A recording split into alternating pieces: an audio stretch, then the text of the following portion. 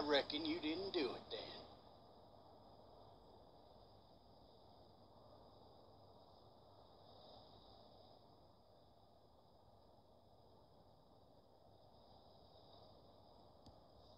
You know what they say about reckoning?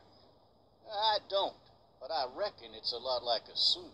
Yeah, something like that. You know, I've driven a bunch of fellas down to this prison.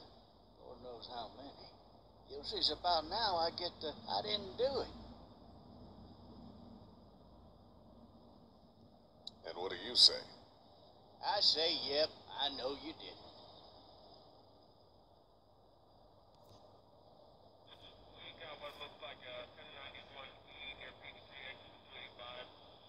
I followed your case a little bit, you being a Macon boy and all.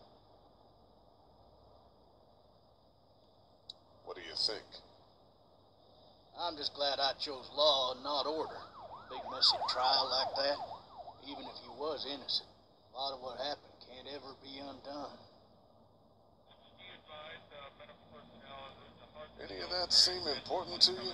All of it, but that box never shuts up. Sit in this seat and pay too much attention and you'll drive yourself crazy. I got a nephew up at UGA. You teach there long? Going on my 6th year. You meet your wife in Athens? You want to know how I see it?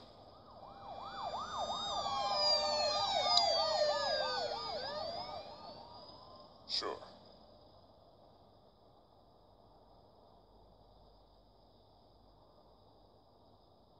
Regardless, could be you just married the wrong woman.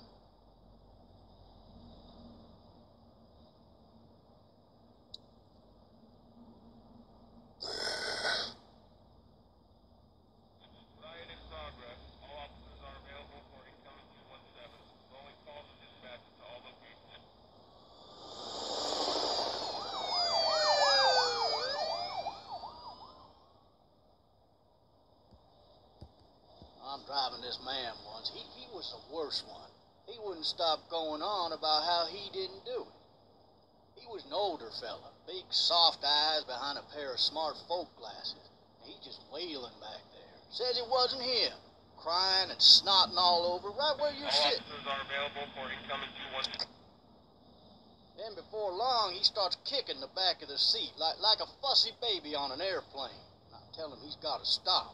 That's government property, and I'll be forced to zap him otherwise. So he stops, and having exhausted all his options, he starts crying out for his mama. Mama, it's all a big mistake. It wasn't me. Maybe he was innocent. Innocent? They caught the fucker red-handed, stabbing his wife, cutting her up as the boys came through the door. He sits in my car screaming bloody murder that it wasn't him. I think he actually believed it himself. It goes to show, people will up and go mad when they believe their life is over. I got another good one for you. This one's a little bit less depressing and a bit more hilarious if I do say so. This other time...